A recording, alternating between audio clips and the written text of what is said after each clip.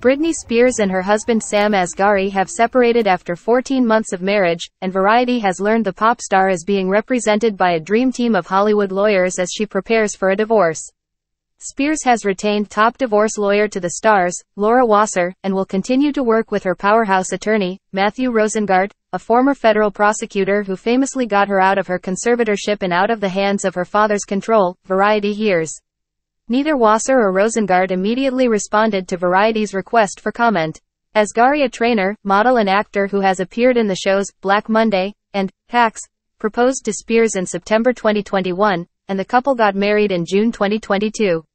They had previously been dating for more than 5 years, after first meeting on the set of Spears' 2016 music video for Slumber Party, a song from her Glory album. A representative for Asghari did not respond to Variety's request for comment regarding the separation.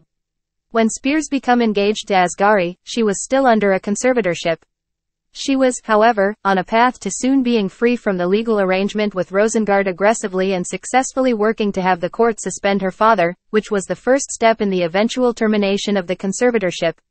When she had testified towards the end of her 13-year conservatorship, Spears shared her desire to get married to Asghari and have more children, but alleged she did not have permission to do so, as her finances and essentially every aspect of her life were being controlled by her conservators, including her father, Jamie Spears. "I would like to progressively move forward, and I want to have the real deal. I want to be able to get married and have a baby.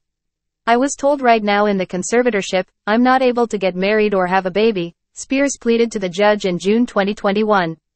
At the time of the couple's engagement, legal experts confirmed to Variety that under a conservatorship, the conservatee does not have the right to enter into any sort of agreement on their own, so a marriage license would have needed to be approved by conservators.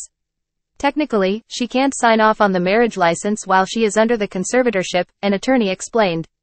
In December of 2021, the month after her conservatorship was terminated, a judge granted Spears the power to executive documents on her own for the first time in over 13 years, which would include signing off on a marriage license. "She has the power to do whatever she wants to do," Rosengart had said to reporters outside of the courthouse. Roughly 6 months later, the couple was married.